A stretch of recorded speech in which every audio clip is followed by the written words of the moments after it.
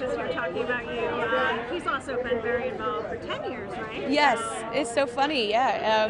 He was the previous award recipient, and he's just got the most kind heart ever. So. And the holidays, you were just home. Did you get through the family with everyone's diverse point of views? Yes, you know, everyone has their differences, right? And I think as a country, we see that very clearly now, and I think it's important to have a conversation that is yes and. It's not a roadblock all the time, and maybe you don't agree with all those things, but you can ask why, and you can hear point of views, and then you can maybe suggest and things like that. I think we need to create a safe, peaceful place for conversation in the future.